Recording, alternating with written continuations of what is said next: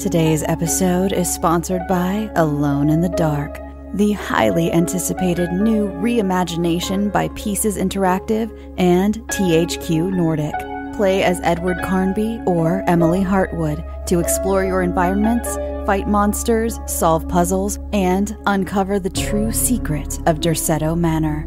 Our favorite heroes are brought to life by Hollywood stars Jodie Comer of Killing Eve and David Harbour of Stranger Things, who lend not only their voices, but their appearance and their formidable acting skills to the brave protagonists.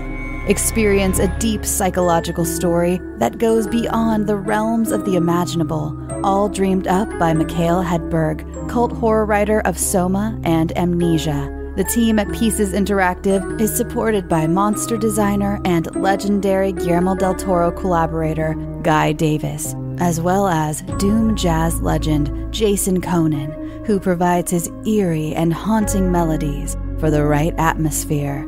Alone in the Dark is available March 20th on PS5, Xbox Series XS, and PC. Pre-order your copy now and escape into the dark.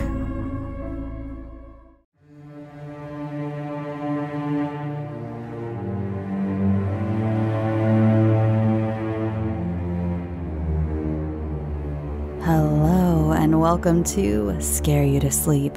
I'm your host, Shelby Novak, and I'm going to discuss some intriguing and terrifying stories from Reddit with you.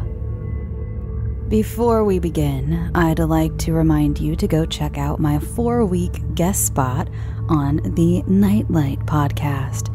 In the latest episode, Prince and I discuss the very controversial film, Funny Games. That's the Nightlight podcast, also part of the Bloody FM network, so you can find that wherever you get your podcasts.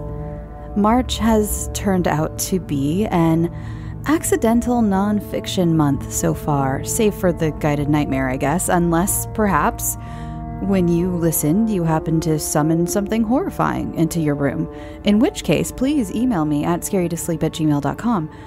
I promise we'll get back to fiction next week, though I do know that dark Reddits are a huge favorite for many of you, according to my analytics anyway.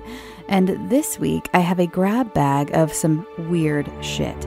Get ready to put on your high strangeness caps and walk with me through haunted minds, premonitions, murder, and the downright inexplicable.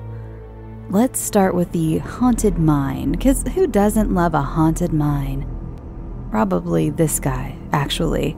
This was posted in the subreddit, The Truth Is Here, and for my fellow high strangeness lovers, I recommend giving that subreddit a gander. It's got a lot of great, weird stories.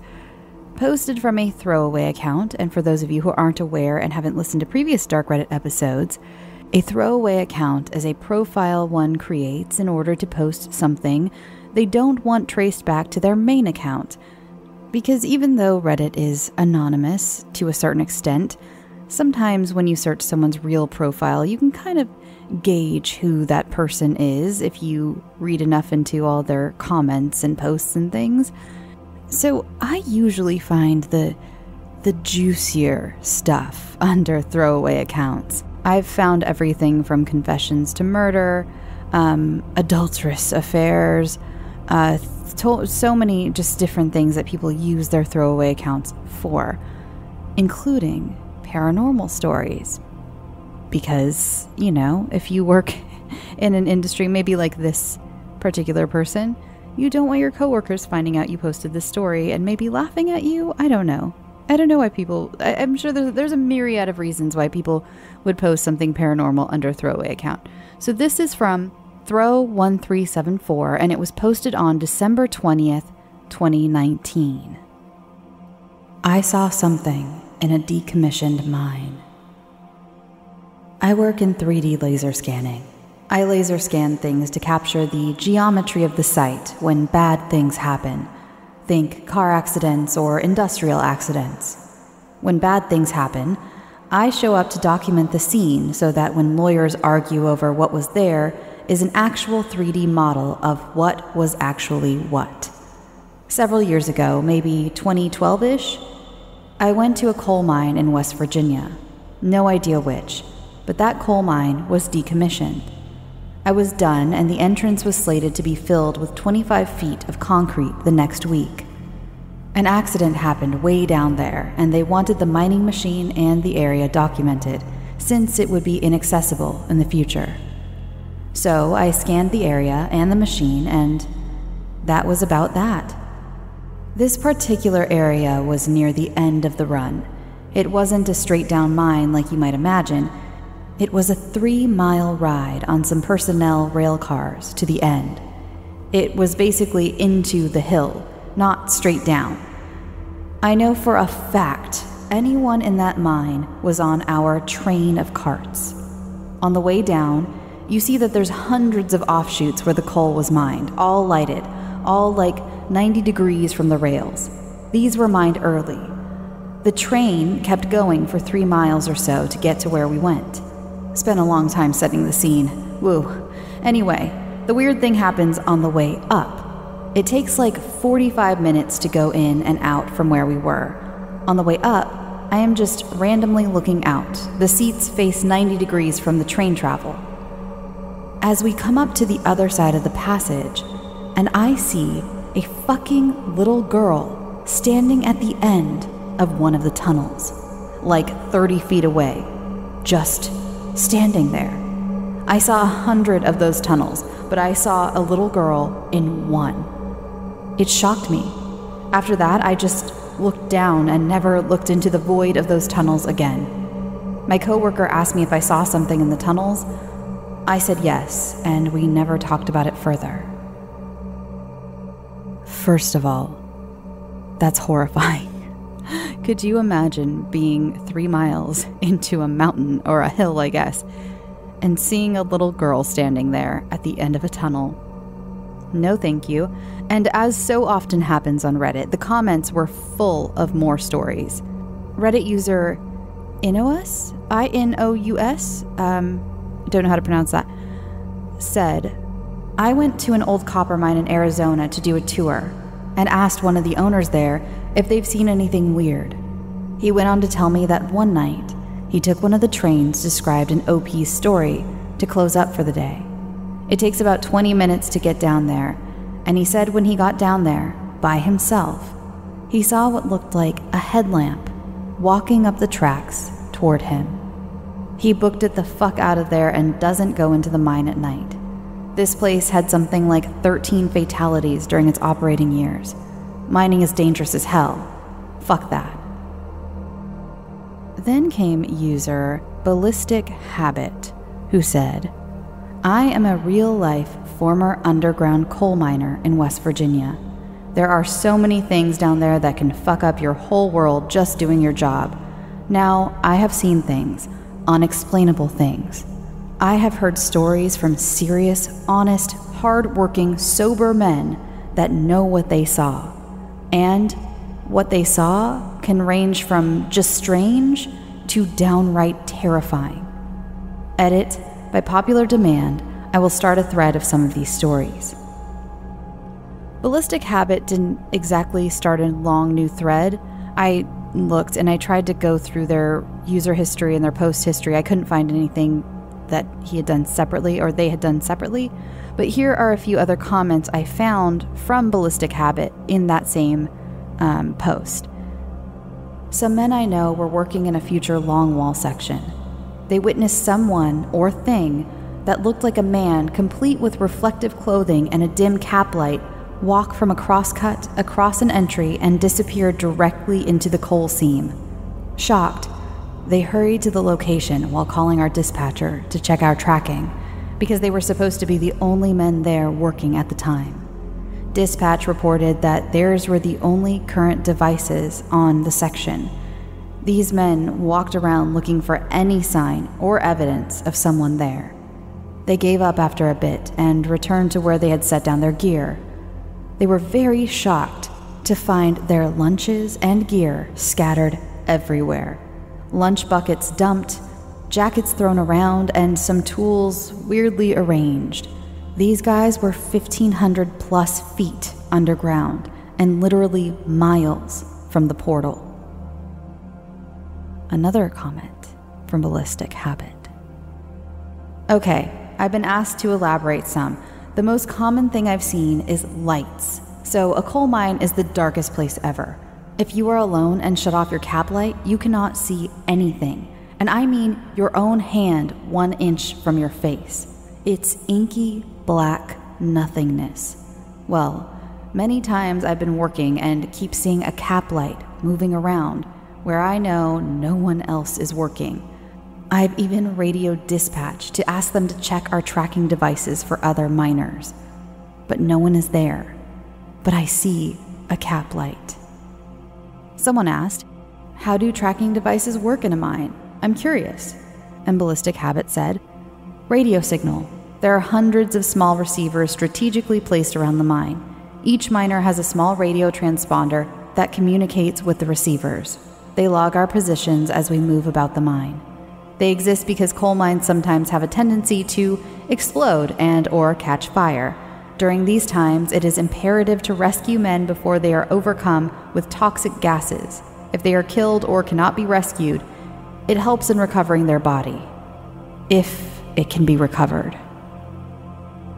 So then user Tire Fire chimed in with this story, and this gave me chills. I work in an open-cut strip mine, digging coal, and the site we are working on has been around forever. They closed it many years ago as it was no longer financially viable to dig it, but a small company bought it and fired the site up again, and I work for them.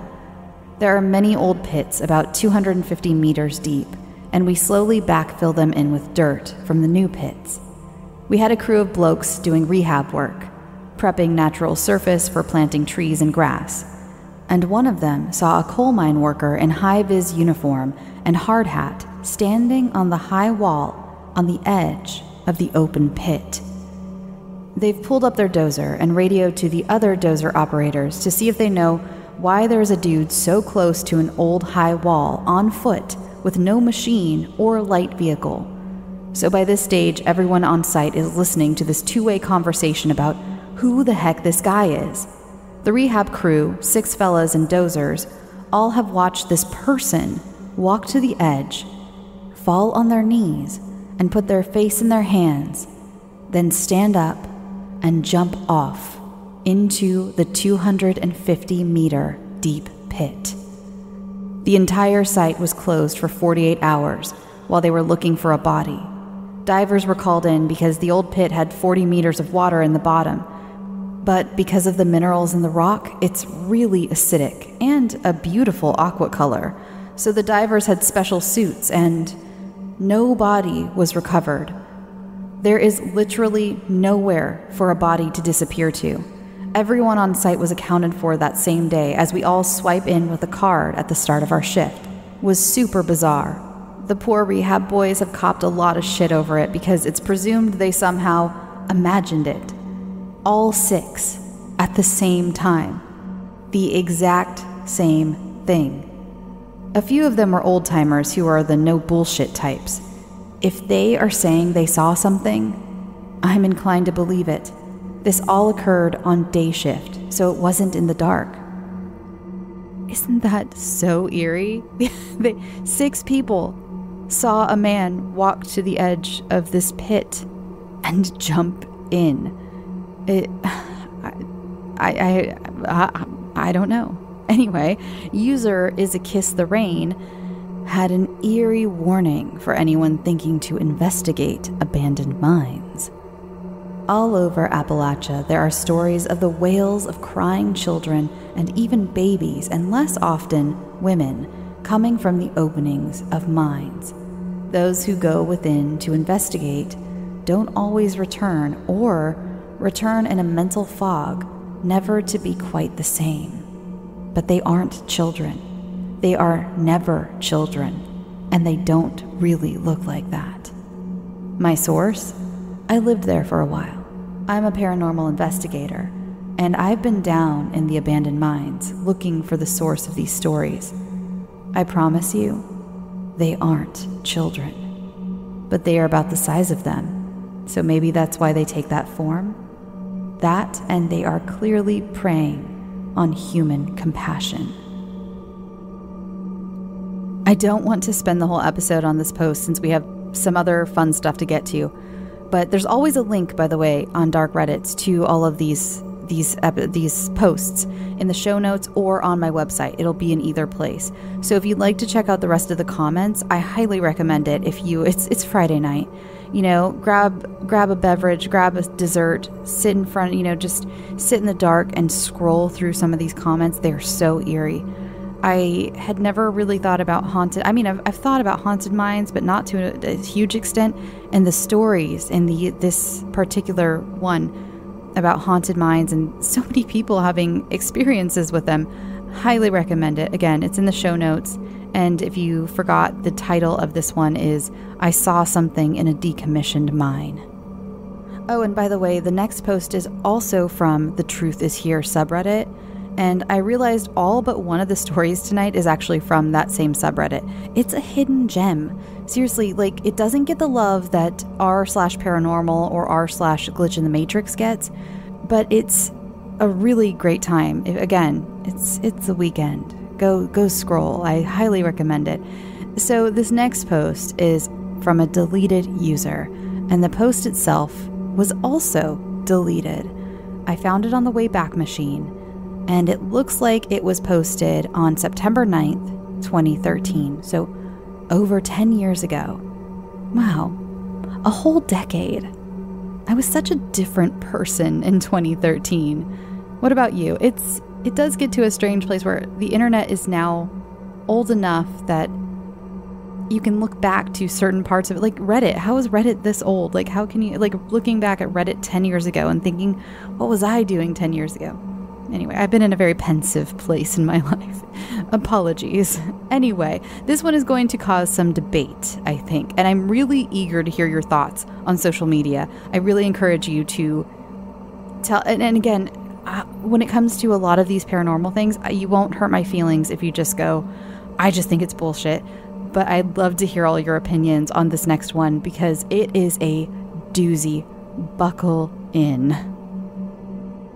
It's titled, There's a Man I Run Into Sometimes, and Then I Lose Time. Today, he came to my door.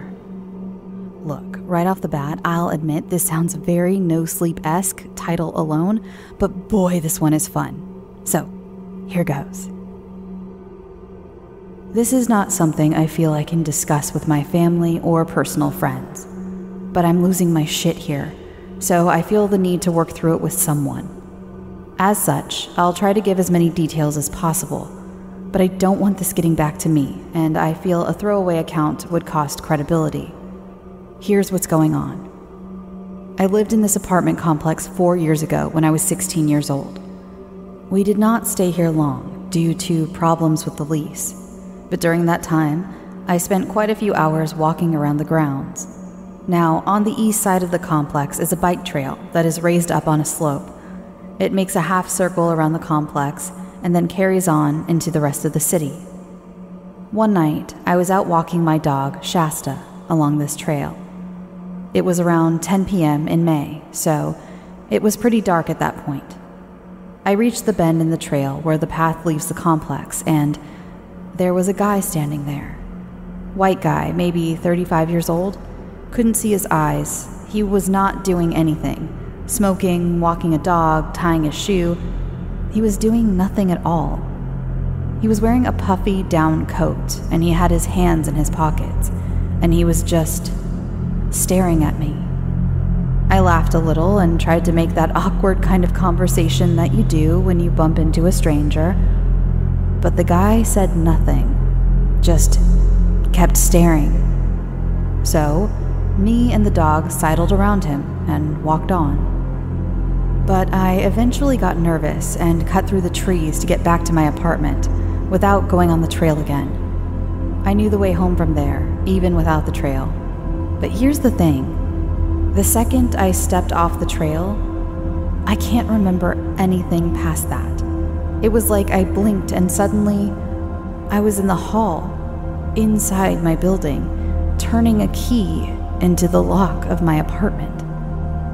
Fast forward 3.5 years. I was 19, 7 months pregnant, and moving into a new place with my fiance. As fate would have it, we moved back to the apartment complex I lived in when I was 16.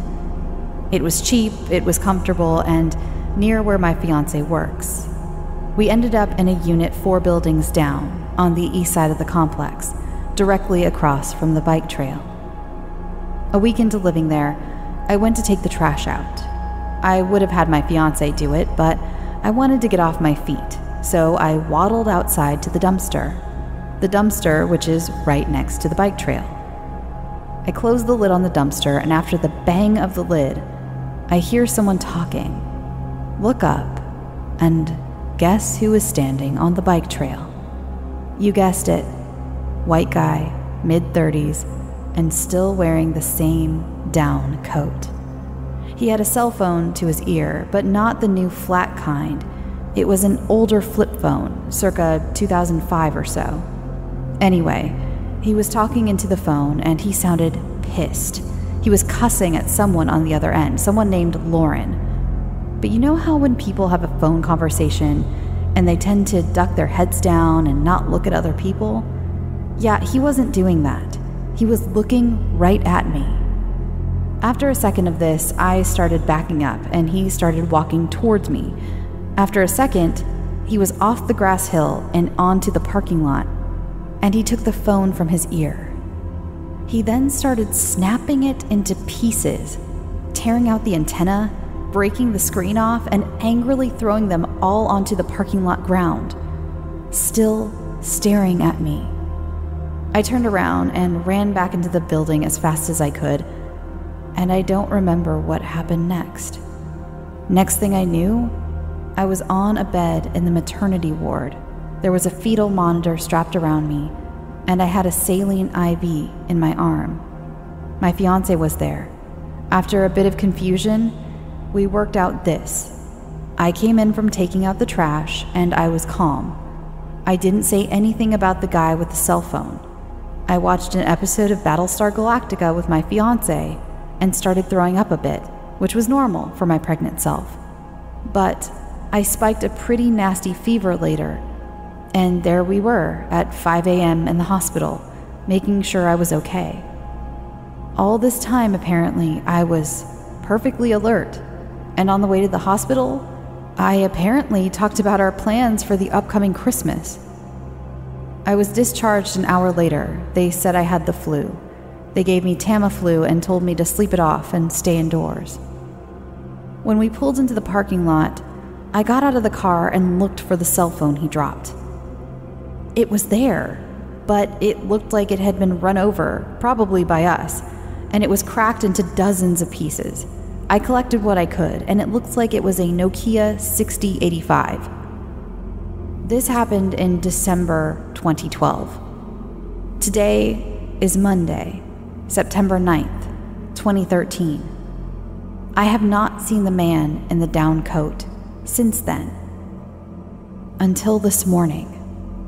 My fiance, still not married, leaves for work at 6 a.m. Not working until 1 p.m. myself, I am usually still asleep at that point. Around 8 a.m., I got up and put a robe on because someone was knocking at our door. Shasta was growling at the door, which was a little unusual. She will typically bark at people but never growl. I told her to go to her kennel, and she sulked away, and I answered the door.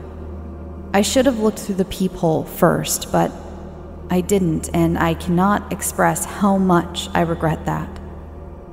The man in the coat was on the other side.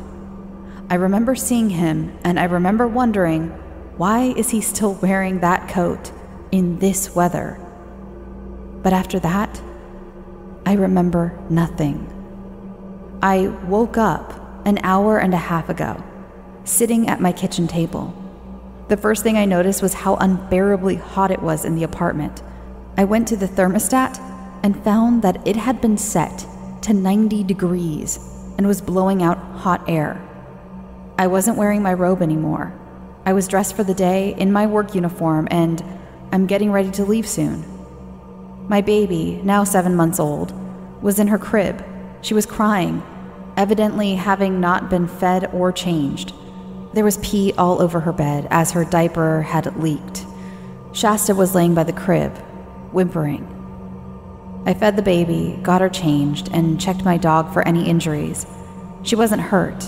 I'm not hurt either, but there is blood on the floor by my doorway. I wonder if Shasta bit the man? I don't know. He's gone, and from what I can tell, nothing has been stolen from the place. What do I do now? Edit. In case it's not obvious, I seem to have lost an hour and a half in this encounter.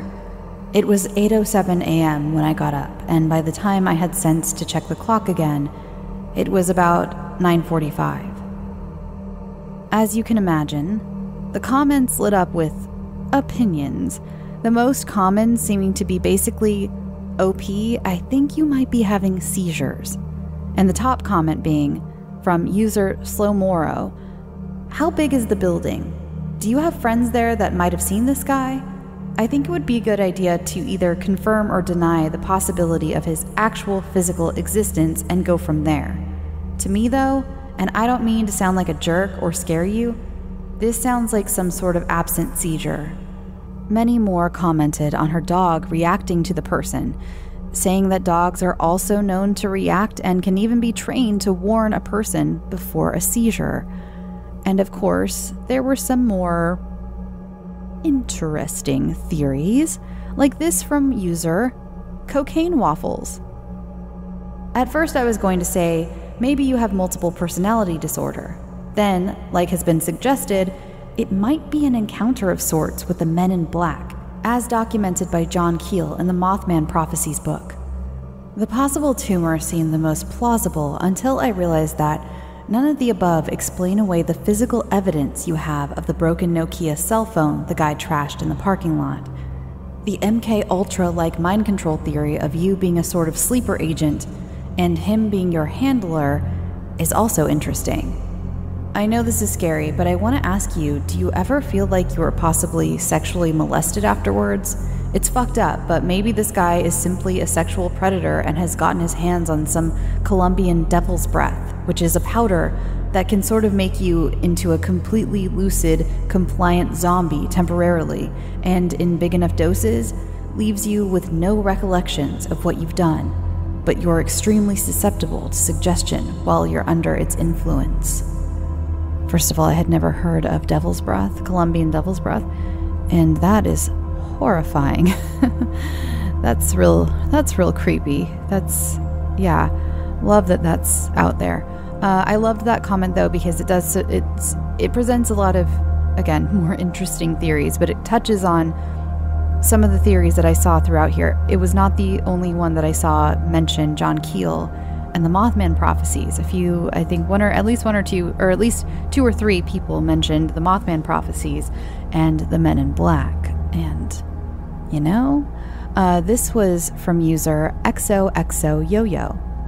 An alternative theory is that this person represents/exists in some different level of consciousness, sort of like the alien theories. He does not quite fit in. You meet him and you have a reaction. Things become fuzzy, maybe dreamlike. You are entering an altered state, matching his level, which actually may be your true level. It is not something he is directly causing, just you having a reaction to his presence. While you are in that state, nobody notices anything.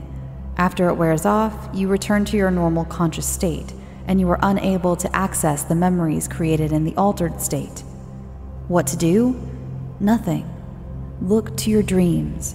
I suspect you might find some insight there. Look to your dreams. That's very inspirational.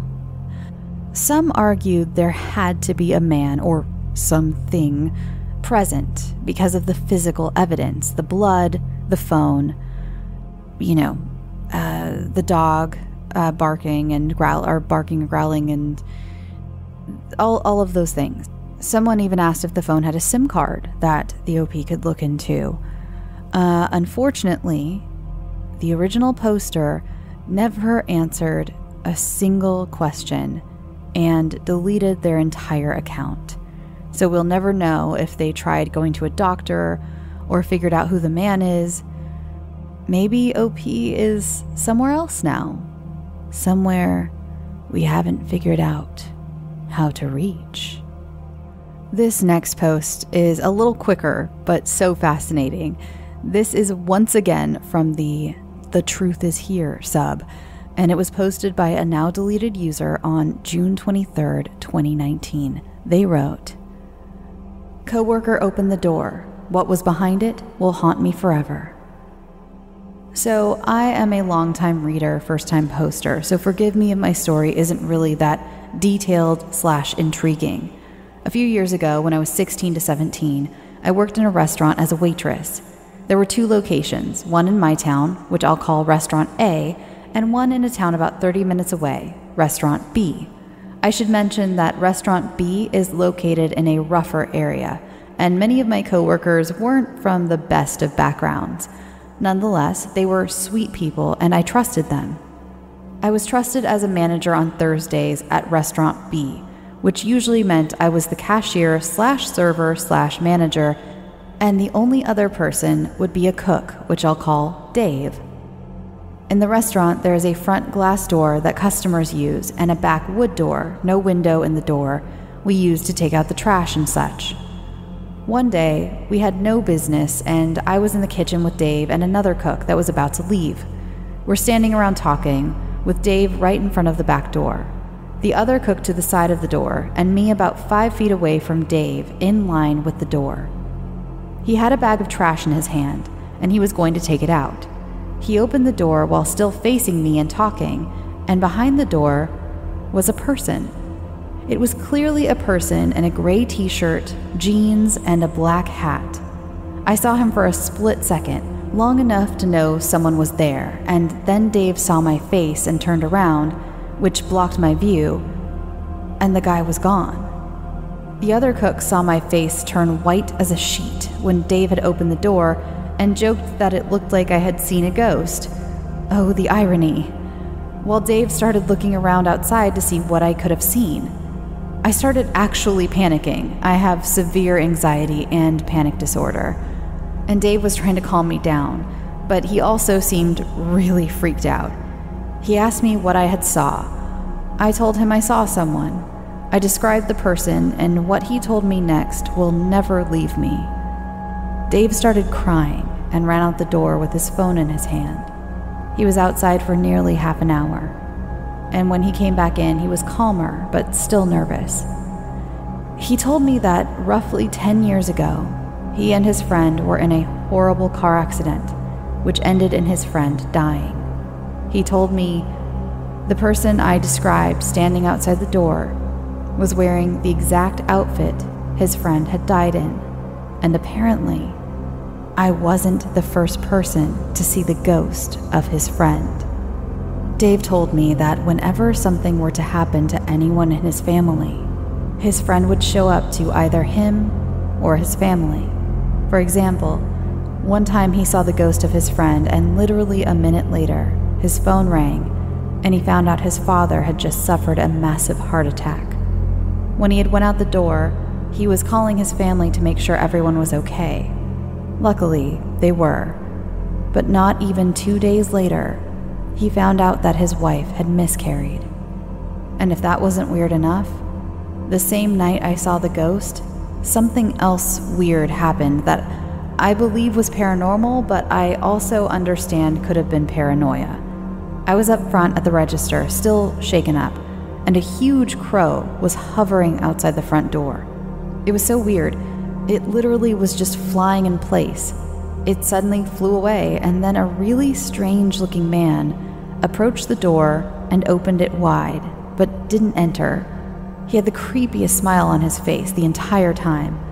Moments later, the crow was back, and it almost came in the restaurant, but another customer swatted it away. The man literally turned around and left, didn't order anything, and didn't say a word. I know it sounds unbelievable, but I'm just hoping someone reads this and understands that what I went through is real, because everyone I know doesn't believe in the paranormal and thinks I was just imagining things. So, what do you think? I think it's totally possible. Some sort of premonition ghost who has himself attached to Dave. Maybe this is what Dave's friend's unfinished business is, just to warn Dave about things?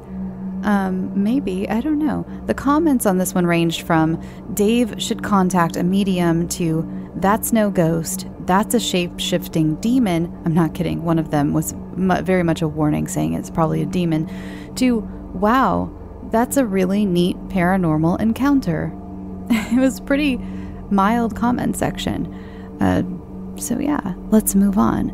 This one's a little more of a doozy. Our next story is quite the strange tale from yet another deleted user, posted on March 6th, 2021. This is titled, When I Was in the Army, a True Story from Fort Hood, Texas. This event took place about 1992. I was just a young man and in the military. I was stationed at Fort Hood, Texas at the time. Those of you that are familiar with Fort Hood will know what I am talking about when I say North Fort Hood. For those of you that are not, let me try to explain so you will better understand why we were there when this happened. Fort Hood is a very large military base. It is probably one of the largest military bases by land in the United States. The main base, where you would find all of the buildings and motor pools full of vehicles and so forth, is just called Fort Hood. It is on the south end of the overall land that compromises Fort Hood, and just outside its gates in the town of Killeen.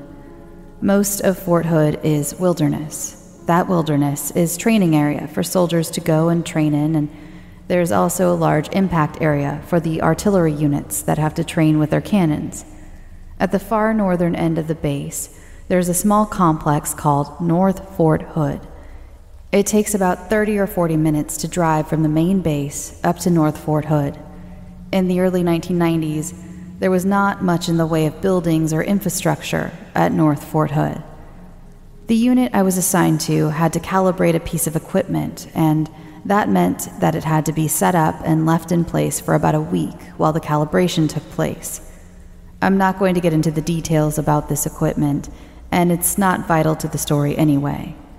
What is important to note is that we had to set this equipment up at North Fort Hood during the process.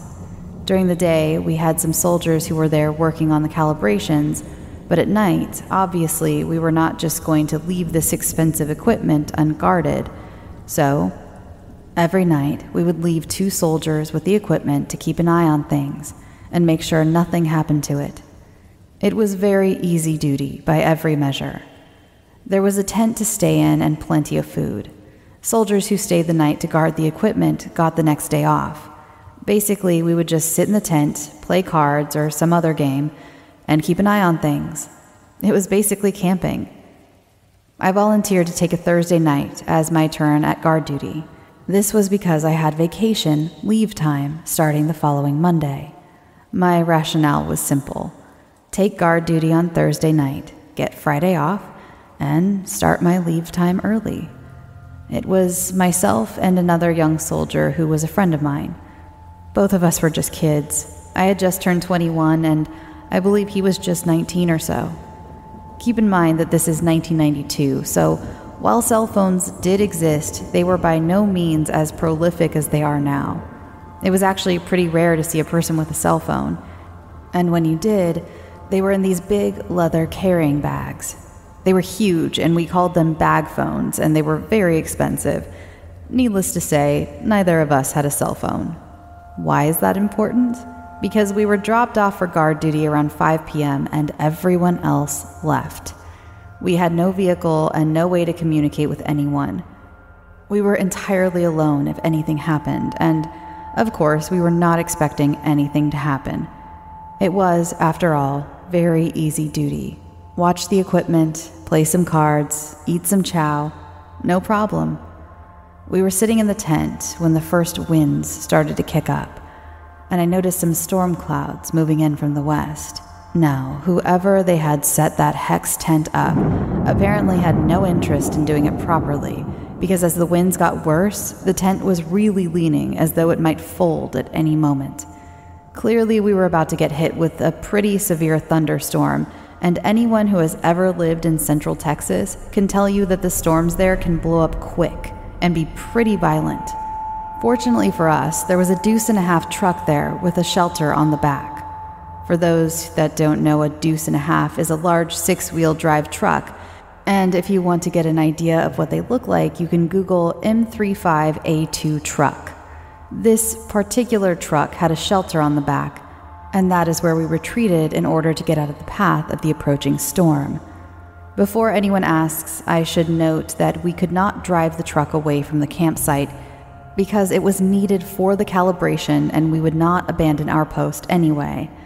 This falls under the first general order, and anyone who has ever been in the Army knows what I mean. So we secured ourselves in the shelter while the storm passes, and it was a typical Texas frog strangler to be sure. Miraculously, the tent did not blow over, and I was surprised by that. Still, we decided to stay in the back of the truck until dawn, as we had already moved one of our cots inside. We finally laid down about 10 p.m., and it was very quiet. This is a very remote area, and while we were in a clearing next to a runway, there were no buildings present, and all around this airstrip was just woods.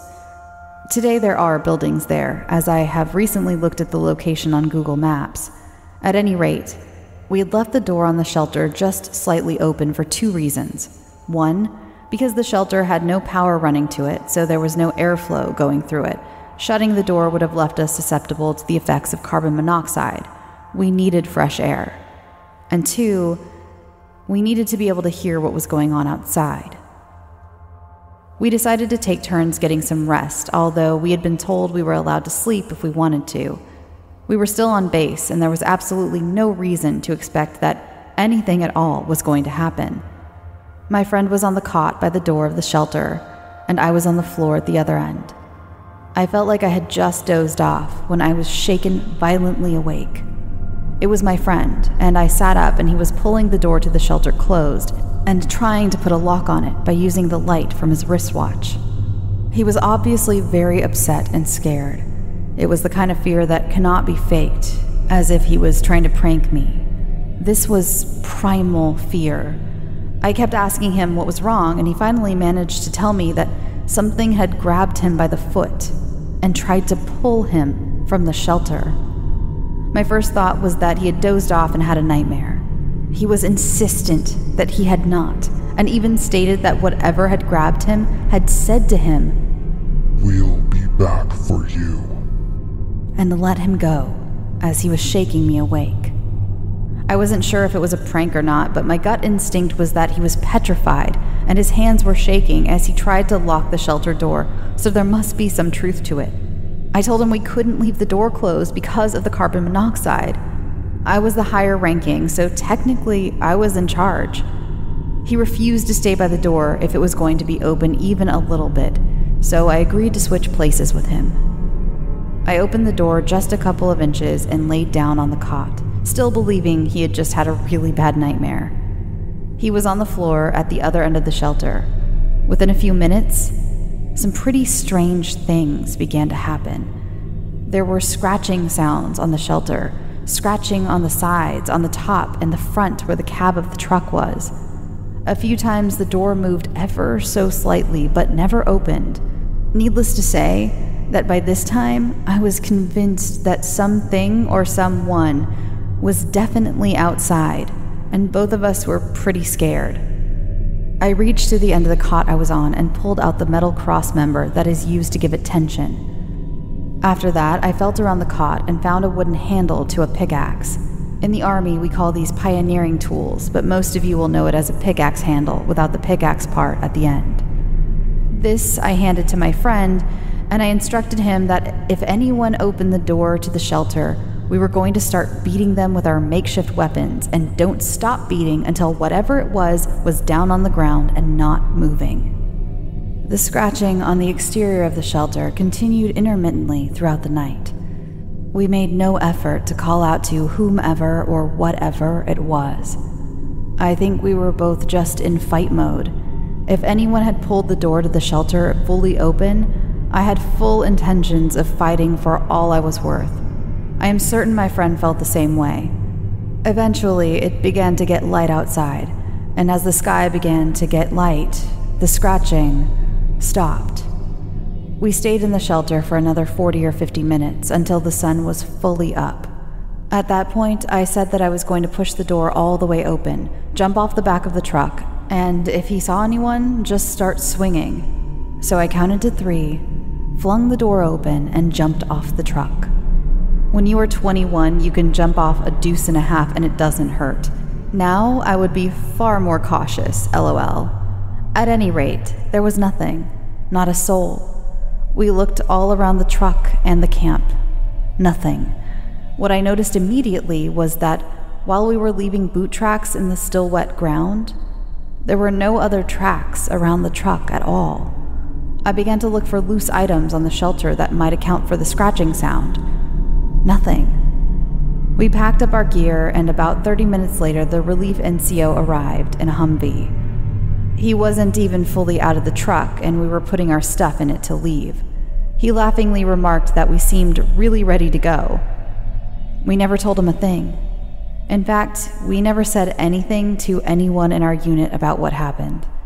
We probably should have, but I think we were afraid we would be laughed at. At any rate, I got behind the wheel of the Humvee and my friend got in the back on the passenger side. I drove down the road a ways and came to a stop at the main highway that we would take back down to Fort Hood. At that moment, there came a clear, loud, and distinct clap of thunder. I leaned out the window and looked up, and then I looked back at my friend who was in the back of the truck, and he said something I'll never forget. "There ain't a fucking cloud in the sky, man." I believe I probably set a record for the fastest drive back to Fort Hood in a Humvee that morning. I'm not one to believe in this stuff. I think a lot of this paranormal stuff is just active imaginations or people making it up. But something happened to us that night, and I will never forget it.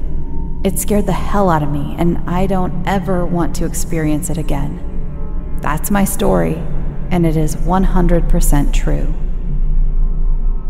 So before we dive into the comments, for those of you who may not be aware, Fort Hood has been in the news frequently, and it was actually renamed in 2023 to Fort Cavazos. It was one of a few Army locations that were renamed because they had previously been named after Confederate soldiers. Hood having been named after Confederate General John Bell Hood. So if you want to read more about Fort Hood's colorful history, you may find it under Fort Cavazos instead. But so we don't get confused, since this was posted before the name change, I'm going to continue to refer to it as Fort Hood for the remainder of this discussion. In recent years, there have been several shootings, an attempted attack, disappearances, and unexplained deaths at Fort Hood. According to the Vanity Fair article from July 2021 titled, "The Only Thing I Knew How to Do Was Kill People Inside the Rash of Unexplained Deaths at Fort Hood" by Mei Zhang. In 2020 alone, at least 39 Fort Hood soldiers died or went missing. 13 killed themselves, 5 were murdered, 11 of the deaths remain unresolved, some legally, others for the victims' families. One story in particular that seemed to spread pretty wide that many might remember was the murder and subsequent cover-up of Vanessa Guillen. Now, I'll let you research that all on your own, but I needed to give you a basis for the mysterious and tragic atmosphere around Fort Hood before I jump into this first comment. This was from user KSAF0520.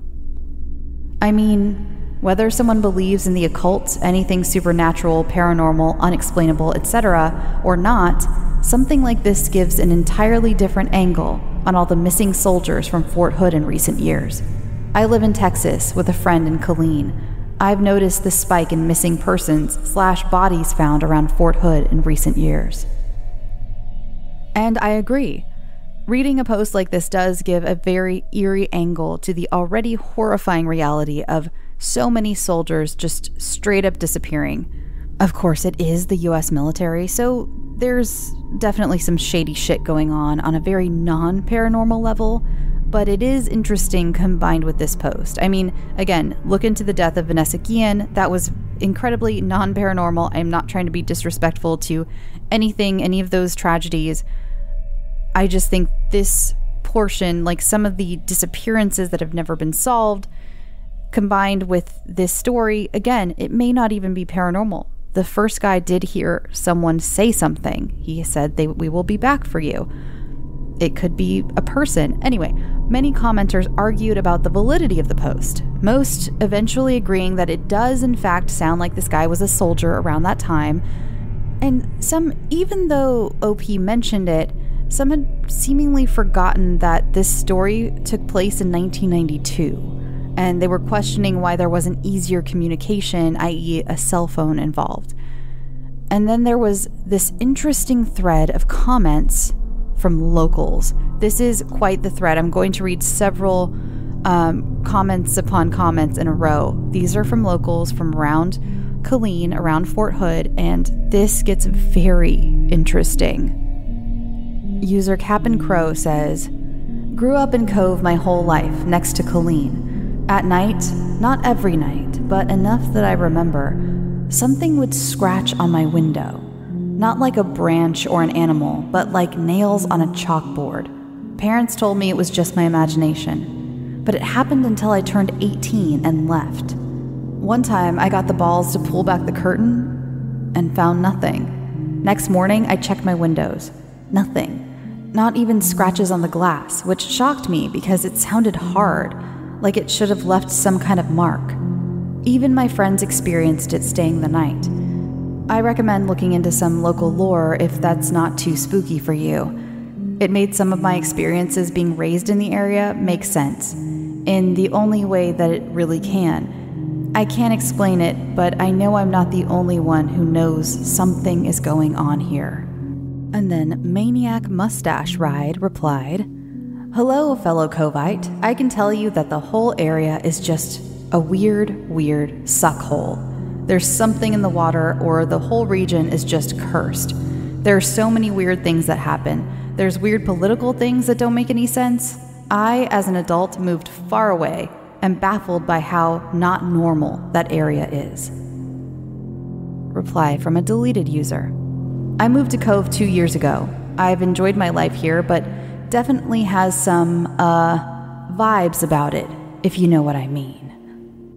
Cap'n Crow then said back, "The Welcome to Night Vale vibes? Yeah." Then Deleted replied back, "Yes, it's like it's hiding something or holding its breath. I don't know. I've not ever felt like this about a town before, and I've lived all over the country." Cap'n Crow said back, "For a while I contributed the weird shit to the military." I think he means I attributed it to. "But apparently it's a surprise to its members as well.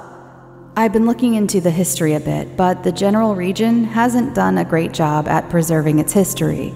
A few things I know as fact. Used to be cowboy country, and the region was home to a few tribes. Cove got its name from the copper in the water, which is why it tastes the way it does. The area didn't get a good population boom until the military bought up the section of farmland that's now known as Fort Hood." Deleted replied, "That's more information that I've gotten. I've heard rumors like there's a cult in town and people go missing, especially off of Fort Hood itself. Honestly, this whole Killeen, Cove, Fort Hood area sounds like cursed land." Cap'n Crow replied, "Fuck, I forgot about the cult. Yeah, I follow some local pages on Facebook and followed that for a while. The leader actually pulled similar shit in North Carolina, I want to say it was. I got pretty invested in that for a hot minute, but then the sensationalism died down and people stopped talking about it. LMAO, that is just how weird this place is. There's an entire cult kidnapping people and I just forgot all about it. I've definitely been wondering about a curse of some kind, especially the more stories I hear. A lot are pretty similar, which is the main reason I invest so much time in trying to hear people out, because I have a hunch that some much crazier things have happened, but because it sounds absolutely batshit, no one wants to speak up. One of my friends claims he was abducted by aliens, but when I asked, he started to tear up and it honestly kind of shook me in my boots. When my uncle was alive, something flew over the house really fast, and we didn't see it very well. We were just like, that was weird, probably military. Then, the military went after it, right above our heads and too far behind to even dream of catching that thing. Years later, now that disclosure is being talked about, I've read politicians talking about UAP flying over military bases. I wonder about what we saw that day a lot. Deleted replied, "Definitely some X-Files level shit going on. I tend to believe people when they tell me weird things happen to them. Who am I to say they didn't? My best friend is a truck driver. He says he sees a lot of weird shit in New Mexico whenever he's going that way. I listen to a lot of other stuff going on.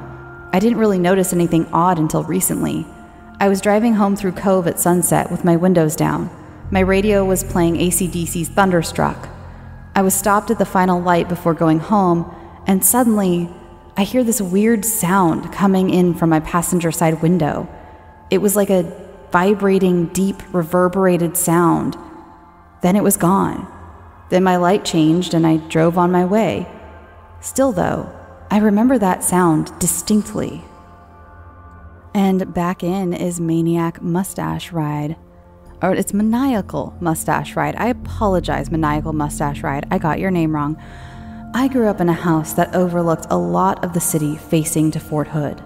One night, sitting out with my mom, we see a flash of bright light that comes from Post, followed quickly by a second flash that comes from like Martin Walker maybe?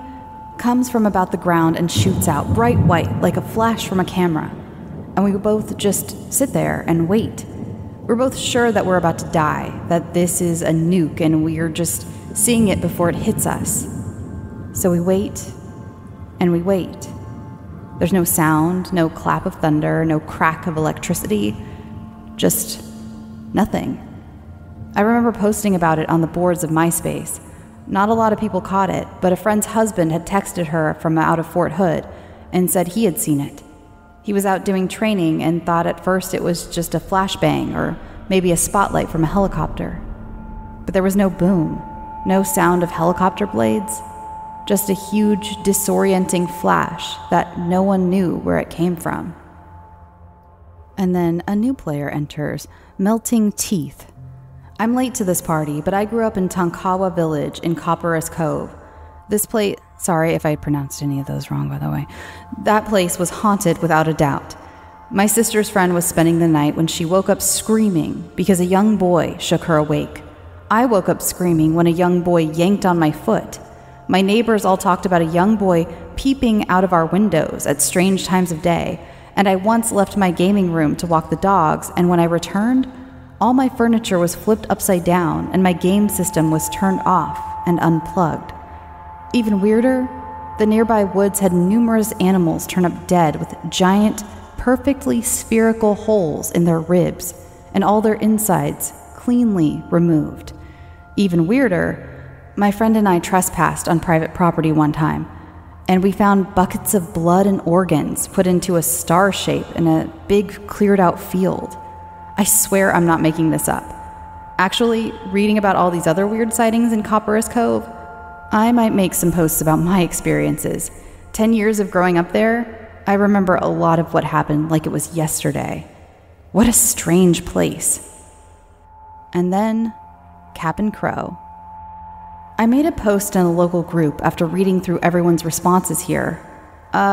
Things didn't get less wild. Apparently there's a local group dedicated to the high strangeness of the region, but I didn't get the name from the woman who told me. Over the past 12 hours, I've gotten some very strange tales. That was only a taste of the comments about this place. So, what the heck is happening around Fort Hood? Seriously. Hell, if you live near the area or were ever stationed there and have more stories, I'd love to hear them. scareyoutosleep@gmail.com. I was very aware of the missing people in 2020, but I had no idea that there was this lore and mystery that stretched so far back and to the surrounding towns. I had no idea. What blows me away is the similarities to so many of these stories. I mean, even the one with the young boy, like, yanking on someone's foot, like that was in the original story that I read, was yanking on the foot. It was a little different. It didn't sound like it was a young boy. It sounded like maybe a monster or something, but again, maybe not paranormal. Maybe this is all weird government stuff.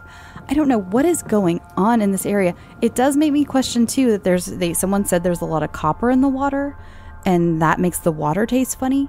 I'm not a scientist by any stretch. Does copper do anything to your brain? Is this maybe a mass hysteria thing because of the water? I don't know. But I came across this Fort Hood story thinking, oh, fun little ghost story. Got into the comments. And of course, also, interesting story. I didn't really attach it to the missing people because, again, the story was set in 1992. I was very aware of all the missing people in 2020, but didn't think to connect them until I started reading these comments. And these comments were like, well, it's been weird for a long time.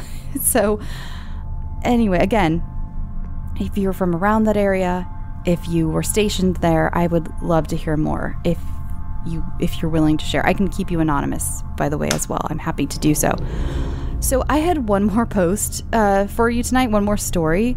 It's a murder mystery, but we're an hour in. We're already an hour in.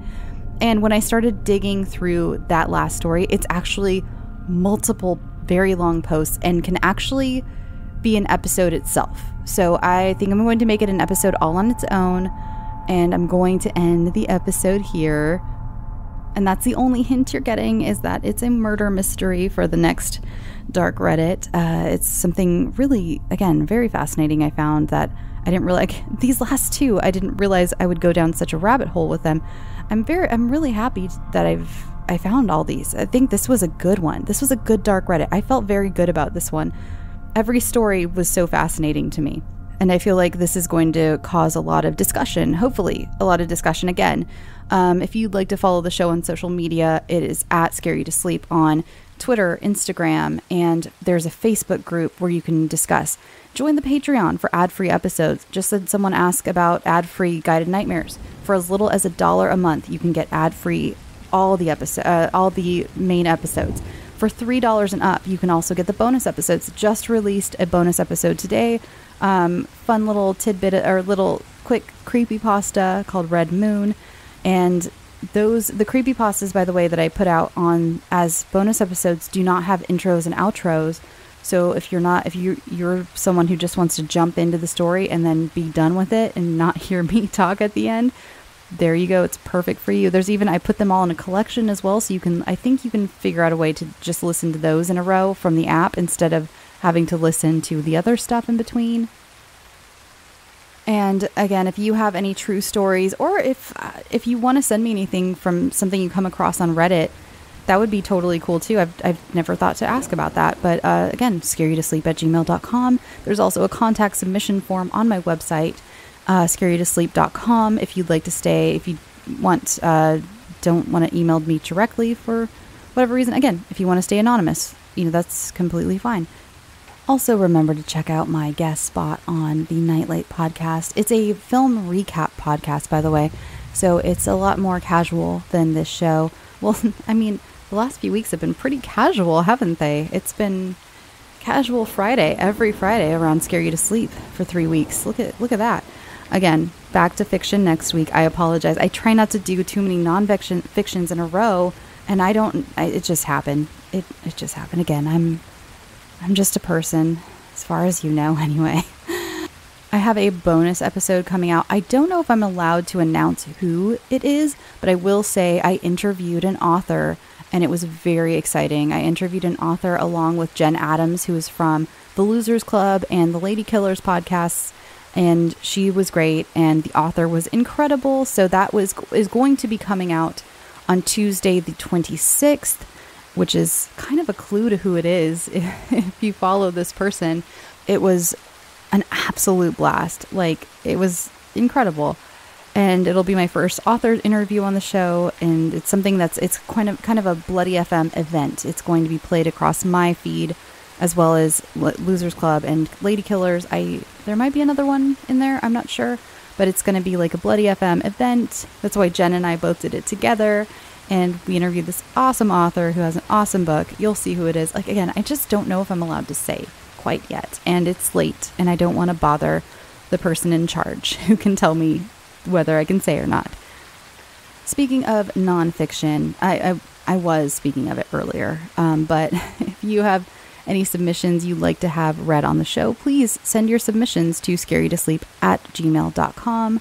Again, I was kind of behind in submissions. In fact, a few of you, if you sent a submission like quite a while ago, especially in the last 6 months, go ahead and resend those. I don't usually say to resend things, I know, but my life was a little upside down from late September until now, and I'm getting my life back on track. So I'm realizing that there's little pockets of time that I'm missing because, that just happens in times of high stress. So please resend those. I may not have, correctly filed them. So if you send something within like the last 6-7 months, please resend them if you'd like, no pressure or anything. If you're like, no, I don't want I've decided I don't want it on your show.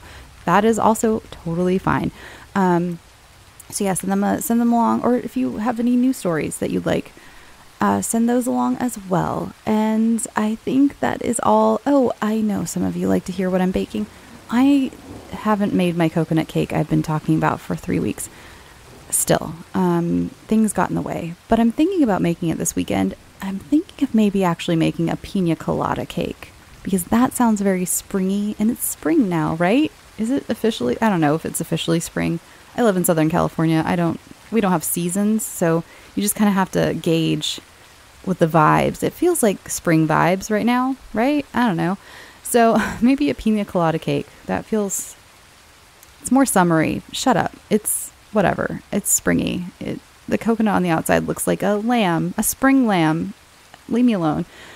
Okay, I'm going to go. By the way, I mentioned, I was joking, I think last episode, the voicemail, it wasn't voicemail. It was some episode.